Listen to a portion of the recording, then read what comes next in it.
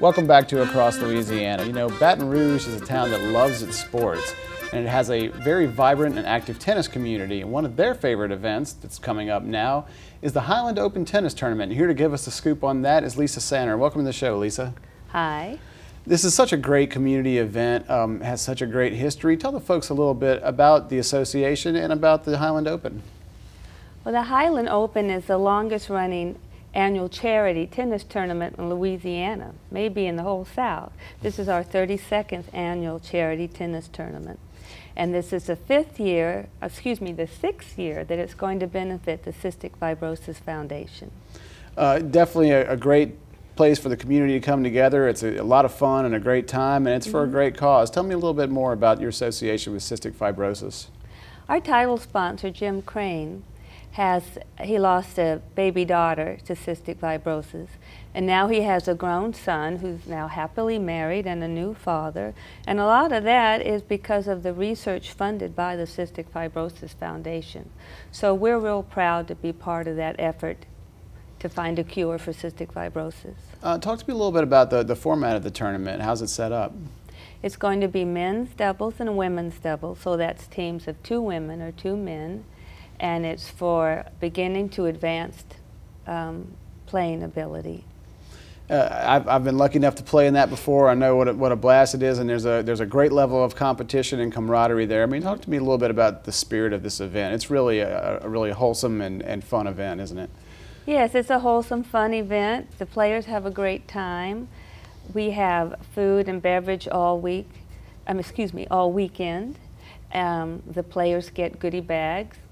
The winners get special awards.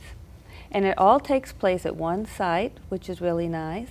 And Absolutely. The Cortana Kiwanis Club provides us jambalaya, and another in the downtown provides hamburgers. So you can play tennis, you can eat, you can hang out with your friends, and you can support Cystic Fibrosis Foundation. So if you're somebody that's out in the community and you want to support this great cause, but let's say, for example, maybe you're not a tennis player, there's lots of other ways for those folks to get involved, isn't there? Oh, definitely. We really appreciate the support of sponsors and donors as well as the players. And the sponsors and donors can get information from our website, which is www.hpta.org. Obviously, it has a rich history, but I think maybe most folks might not realize what a huge impact this has. I mean, you've been able to raise a tremendous amount of money. Tell me a little bit about that. We've raised $100,000 over the past 5 years for the Cystic Fibrosis Foundation. And we've also raised money for lots of other previous charities. I know you have the system of the roses. I always find that interesting. Explain to the folks a little bit about how that works. We have our 65 Roses campaign, and children with cystic fibrosis sometimes call their disease 65 roses. So we have a campaign to get 65 rose sponsorships. A rose sponsorship is $100. That money goes directly to cystic fibrosis. So it can be from one person, it could be from a group of tennis players, friends, co-workers.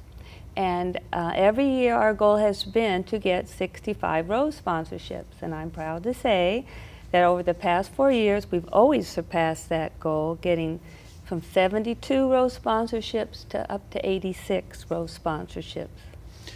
Talk to me a little bit about how's it been for you to be involved with this? I imagine it must be very rewarding.